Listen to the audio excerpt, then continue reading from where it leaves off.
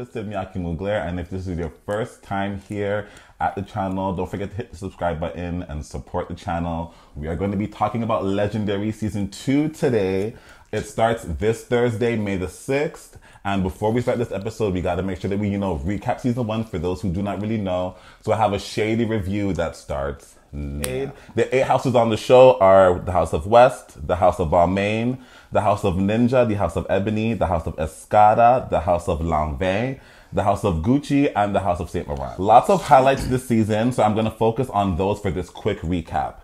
Episode 1, we are introduced to the houses, and we immediately realize that a lot of the legendary audience does not follow current ballroom. There was a lot of noise about the House of Ninja being all sister women, when the truth is most of the ladies on that team have been holding it down in the ballroom for years, especially Mother Dolores and Chise Ninja. Up and coming legend, Chise. Their performance shut a lot of hitters up though, and every house showed their asses off, and we found out that nobody was going home because it's the first episode. Episode 2 was the first elimination of the season, which actually was the biggest highlight and first controversy of the season.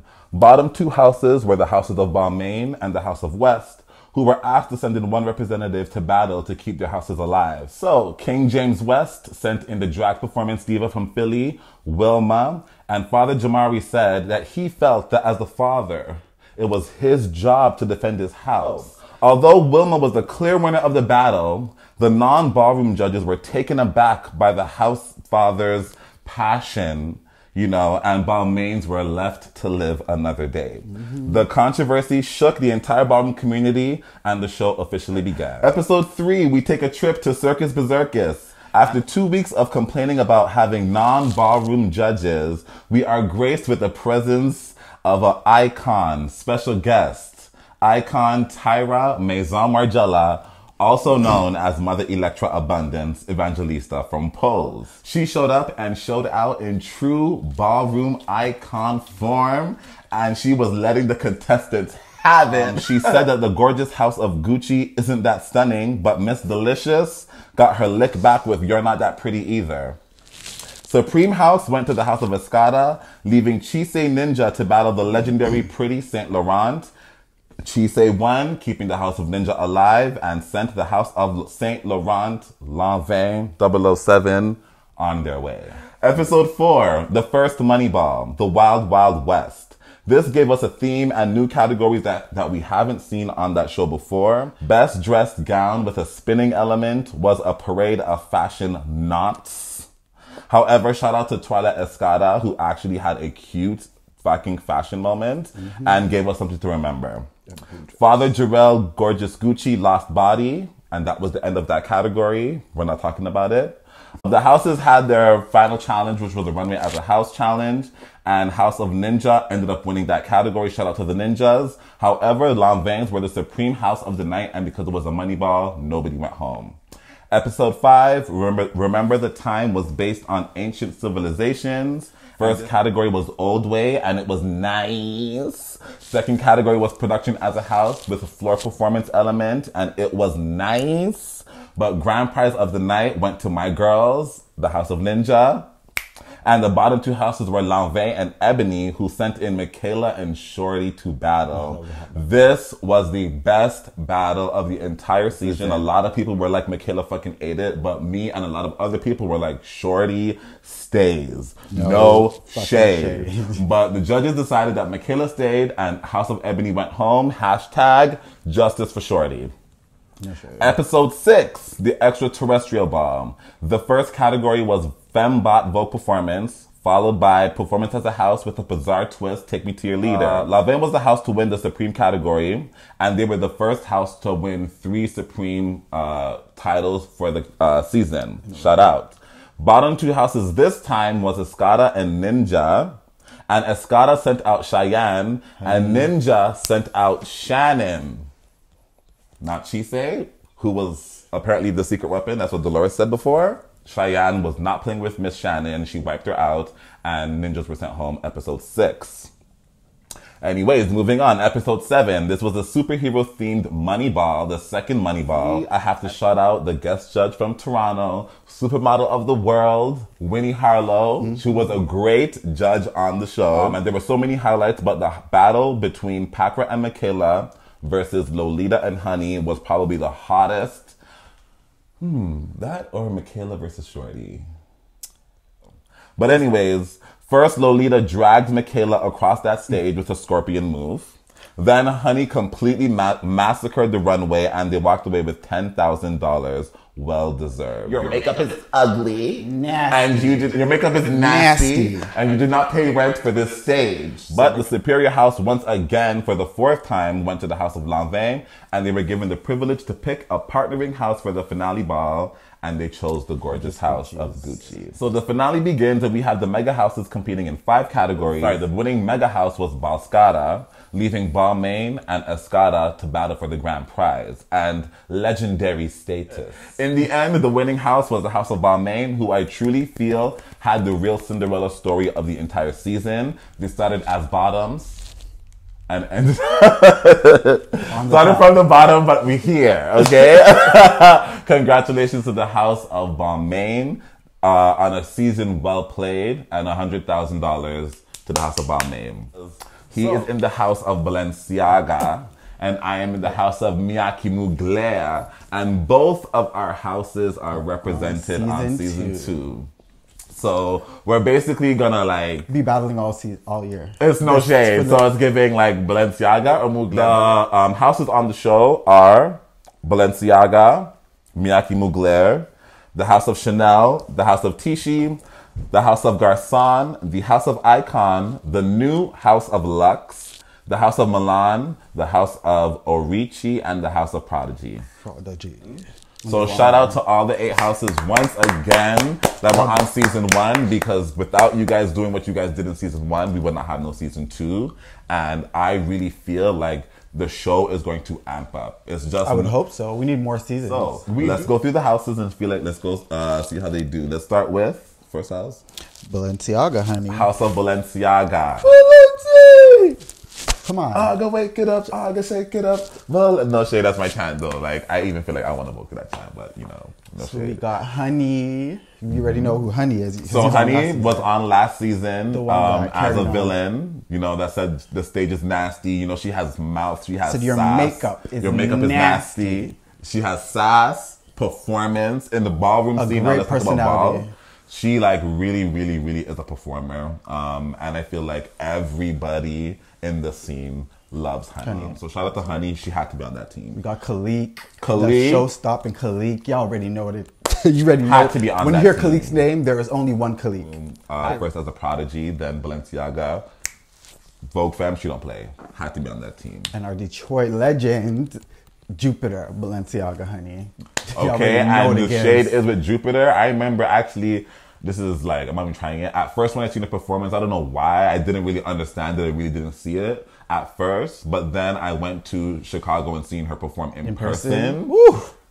And there is an energy and an attitude that comes out of Jupiter that the energy she just matches out of her this performance world. with it. And trust me, she is not going to play on that show. Jupiter, something you have to really witness in person. And if you look at her later clips, she really kind of showed you why she's legend.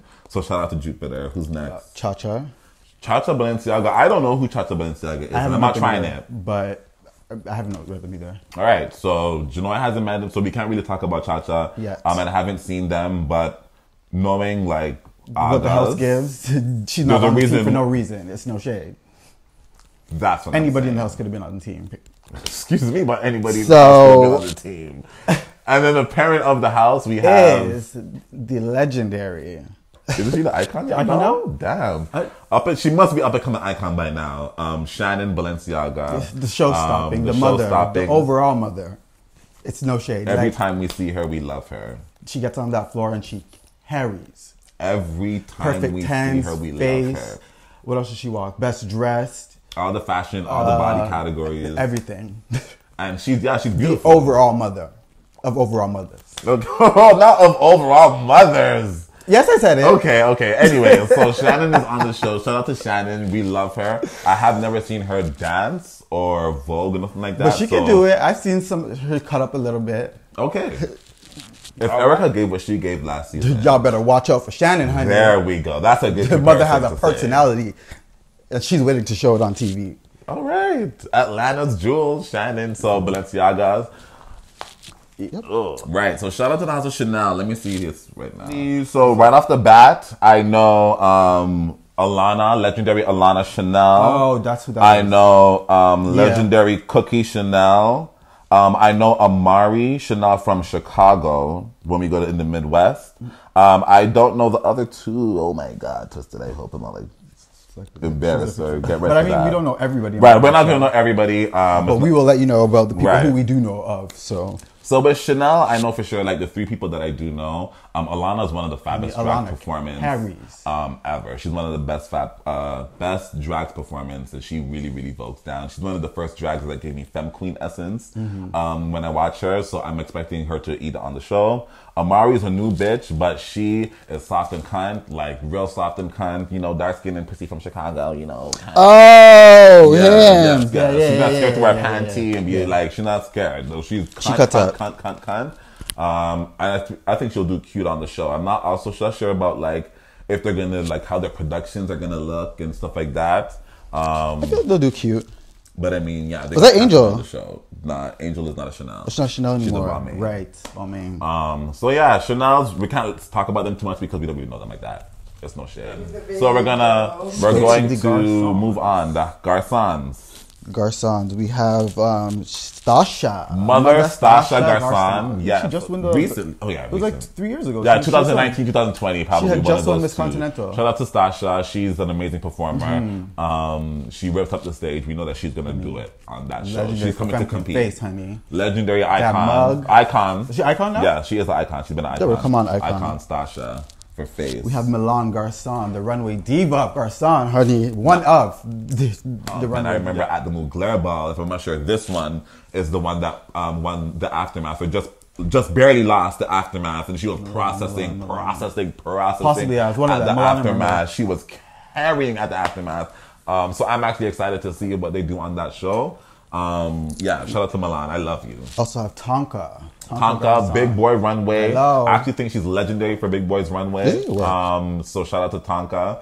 Yeah, it's over for you. I haven't seen you do anything else yet, but yeah, your runway is dope. And I don't like many Big Boys Runway because their body doesn't move with them. It's just their feet. But Tonka has hips that move with him. Has a nasty one. Who else? Eugene, Runway, Prince, Where yes. Eugene is in the... Egypt. That's Egypt. Yeah, so Egypt Garçon. Egypt Gucci, the walk, looks like the kneecaps are broken and shit like that. She's bad. Bad. The walk is over. So it looks like Garçon is giving me Runway Squad. If I'm not mistaken. It's like how you have a lot of runway people. A lot of runway strong runway people in this group. Who's next? Savion, legendary for All American Runway. So it's a runway squad. It's a runway squad. So shout out to the House of Garçon. That's interesting. Next we have Icon. House of Icon. Yes, there is a House of Icon. This kind of annoyed me, of course, because I'm part of the international scene, and I asked, a lot of kids said the House of Icon. But I mean, they are a house. Yeah, so I'm like, bitch, what the fuck don't you guys know about Ashley Icon, Sabrina Icon, James Icon, Davina Icon, Devo Icon, come on, Weezy Icon, Alex Icon, Shanae Icon, Icon and most of them does their are thing. Legends now. And most of them are legends, right? But yeah, they're mostly based in New York and Philly. But if you follow Ballroom, you should at least know these fucking names. So yes, the House of Icon exists. And shout out to House of Icon for getting on the show. Jamil Icon, he's legend from Philly. He's one of the tall boys of Vogue fam, and there are not that many anymore. So it's going to be quite interesting to see. Who else? Sakuri, Drags. I just seen a couple clips of them because I did not know them before Legendary. And I seen a couple of clips of her, and she gets down. So I'm expecting her to perform on that show. Kylie, I do not know. I do not know Kylie or Baby Doll Icon, so I can't really talk about them. Flex Icon, I also do not know too much about Flex Icon, so I can't talk about them. I kind of just listed every icon I know, no shade. And finally, Ziggy Icon. I do know Ziggy Pucci from the Kiki scene, legendary in the Kiki scene, dramatic from way back in the day. I'm talking about 2009, 2010. So it's nice to see somebody from back in, the time when I was coming out on the show. Shout out to Ziggy. The controversial House of Lux. Because none of us heard of Lux before. No. If you don't know the tea, go in the Ballroom Clips Dips whatever group. If not, watch the show on Thursday. Apparently, they're going to talk about it in the show. Why the House of Lux is even on the show. Nemo. I do not know Nemo Mizrahi. Becky, I did see the bald-headed Vogue femme. She's kind. I don't know Akasha Lux. Ja Lux. Don't know Ja Lux. And Dizzy Donnell, I do know. Watch Winners with a Twist. The Vogue is cute. He's a good dancer too. I know that I've seen him doing a lot of productions and stuff like that for people. He does a lot of dancing and boom catting, and all that shit. So House of Lux, we're ready to see you. Next house you have is the House of Milan. Mother Joyce Milan. Jocelyn. Yeah, so Femme Queen Performance. Pretty often. It's Femme Queen Performance. It's clean. Yes, it is. I think she's from Miami. So congratulations, We also have Tyshawn. I believe that's Tyshawn. Tyshawn Milan. Oh, no, I thought you were talking about Tyshawn the fashion Milan. Not really sure who that is. Marlene Milan. No, keep going. Malik Milan. No. Outlaw, I believe. I don't know. Okay. So there's a lot of people on the House of Milan team that I don't know. It's not shade or nothing like that. But we will get to know them on the show, which is why Milan has a lot of talented people in their house. So I'm assuming if they're on the show, it's going to give it something fucking good. So shout out to the House of Milan and their people on the show. So the next house is Orichi. So the next house is Orichi. Orichi is a new house. Omari is legendary for Vogue Femme Dramatic. And he is the parent on the show. So it's dope to see him as a young founder of the house that is a leader on the show. And he walks Old Way, Runway, and Hand Performance as well. Yeah. So shout out to Omari. I'm expecting very talented, from Omari on that show. He has years of production skills. So I'm expecting Orichi actually to turn it. We have Gillette. Gillette, I think she's the founding mother. Really? And legendary for Runway as well, from New York City, Butch Queen Runway. Really, really talented at Runway. Yeah, sickening. Next. Laura or Nina? Nina. I don't know. Laura, Nina. Karma? No. Looks like a Voguing girl. And then Remy Ma. Legendary. That's dope. I'm actually excited Legendary to see Remy Ma. She rocked the Mugler balls. She was on Team Canada for the 13 Reasons Why Aftermath and all that. So it was really dope to see Remy Ma come back out, and I'm expecting to see her turn it on. Drag performance, and legendary drag performance now. We'll not leave the legendary out. We won't, okay? Shout out to Remy with their Remy. She has a nice squad. Orichi does have a good one. The three that I know is pretty strong, so shout out to Orichi. This next house has a nice squad too, no shade. Shout out to the Prodigies. Yes. They got a bunch of show-stopping girls on that team. Show-stopping that we know in Ballroom. The mother, Jason Prodigy. I was surprised that Jason was the parent of the house. I would expect is a very hands-on mother. You see Jason everywhere. Yes, anywhere you see Prodigy, you see and you hear Jason. Yeah. He's very opinionated, very big personality. He's on all the aftermaths and everything. You already know that video with him and Kelly. Right. Yes. Your eyelashes is melting. But yeah, shout out to Jason. Did they say legendary Jason? Icon. Jason Prodigy. Sorry. Icon mother. Yeah. We also have Hank. Legendary. Hank Yup. Legendary Schoolboy Realness with a Twist, and also Wax Sex Siren as well. Oh, word. Yeah. He's very acrobatic, great performer. In all the categories that I've seen him walk, he actually does really well in. So shout out to Hank. Deja Vu. Woman's performance. Her body doesn't know no bounds. I mean, you can see in the picture, legendary. Her foot is up. I'm expecting her to give me those TV moments that you want from Legendary as a dancer. Legendary G Prodigy. He also is a legendary for Winners with a Twist. I battled him one time and he did get me, but I think I should have got. He's the one that does the backflips and all that shit with me, so he can do that. In the all black? Yeah, the one in the all black. G Prodigy, Winners with a Twist legend. Vogue's down. And last but certainly not least, the legendary Cam. No, he's legend. He's legend. Well, when I talk about Realness with a Twist, I talk about Cam. Cam is my favorite twister. Everything you see, boy.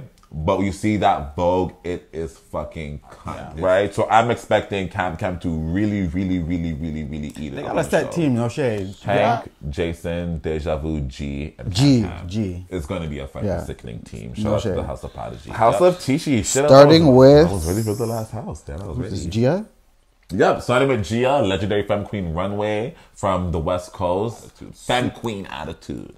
she's legendary for runway. It's gonna be over from her. Trey, I have not seen them before, but through watching, yeah, they do Vogue. All of them do Vogue on the team. Yeah. I did check out their page after seeing it, and Trey is a ballet dancer as well. I think I actually think that every Vogue femme in that house had to have ballet training. Clips are sickening for ballet.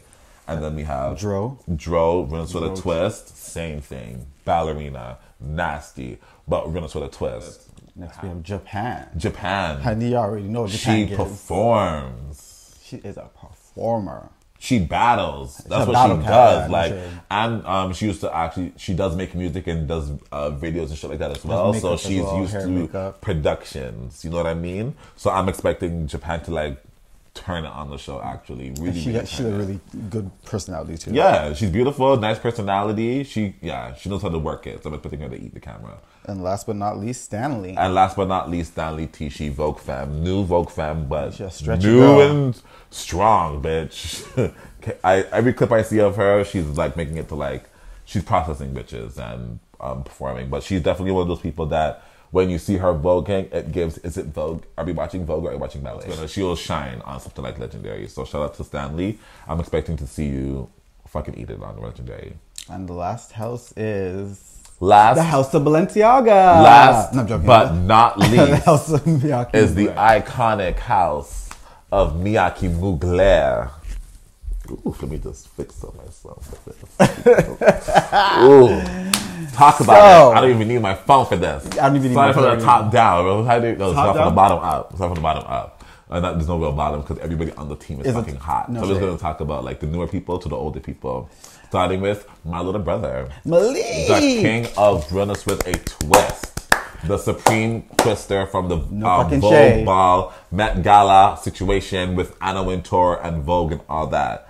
Miyake-MUGLER, one of the nastiest Voguers I've ever met. His own personality, his own Vogue. He don't want to copy nobody. He just wants to feel it and carry. He has this energy that is just so aggressive. When he's coming at you, he comes at you. He has this aggressive performance and bro. But aggressive in a good way. It's not like aggressive to where like I'm gonna beat you up. It looks like that. It's just bitch. I know I want to win, and I'm trying to win tonight. And you could tell every ball, the passion. That's the word. Single ball. Passion. And passion. He's very passionate. And so that personality is on 100.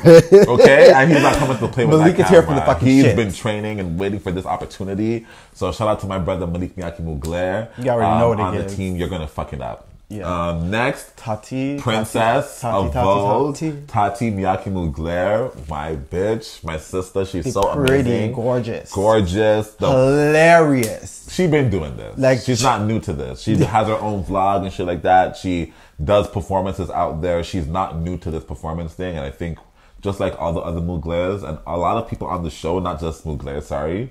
A lot of people have been waiting for an opportunity like this to get on a main screen and show everybody, you know, what they've been working on, right? And Tati, I feel like is going to be one of those people that gets to show really what the fuck she's working on. She has the personality. She's a femme queen. She's beautiful. And she has talent. So I'm expecting Tati to be one of the crowd favorites because, you know, they love the femme queens for sure when it comes to the show. Especially someone with personality. We love the femme queens. You love someone that's funny, that's likable, and Tati is definitely that girl. Yes, absolutely. Exactly. So we're going to shout out Tati. We're going to be following her. We're rooting for her as well.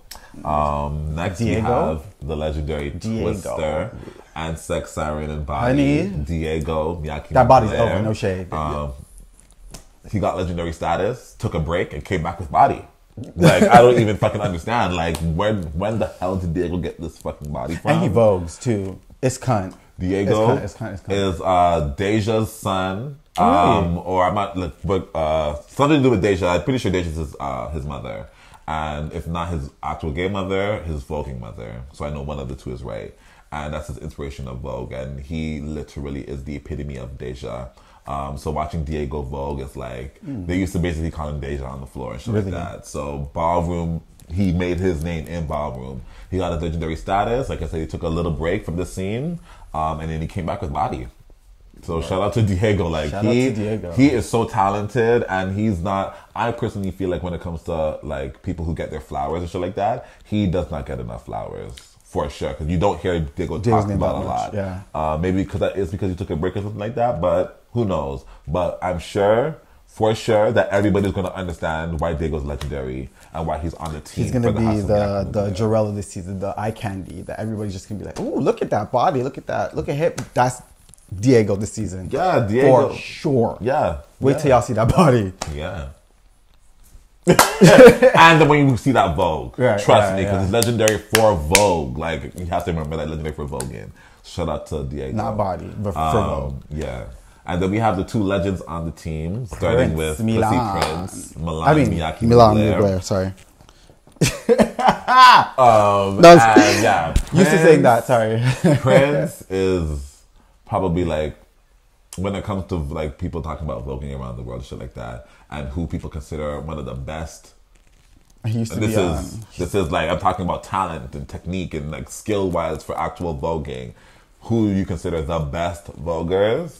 Prince's name comes up in every single conversation about voguing and who's the best. Prince's name really does come up, and that's because she's Prince. We've seen it in person. No shade. We've seen it in person. We've seen videos and shit like that. Like Prince, like whatever you expect to see when you get to see Prince Vogue in person, you're going to see that. He adds the stretch, doesn't overdo the stretch. He adds the dancing, he doesn't overdo the dancing. It's also fucking conscious, also effortless. He breathes when he vogues. It's just like, when you vogue like a femme queen, she vogues like a femme queen. It's everything that you want to see in voguing. And Prince is also not new to this TV world, because she was on ABDC, Vogue Evolution, part of Vogue Evolution. So Prince is actually one of the reasons why Vogue is as popular as it is today, because we know that Vogue Evolution had a big part to play with the mainstream blow up of voguing. So it's nice that he actually gets an opportunity to do this again. But in the newer style of TV and game shows. Right, and not to mention getting that life, because life is different now. He did it before. ABDC wasn't on during social media like that. It was only Twitter, really. Right. So now we have real social media power and influence. So a lot.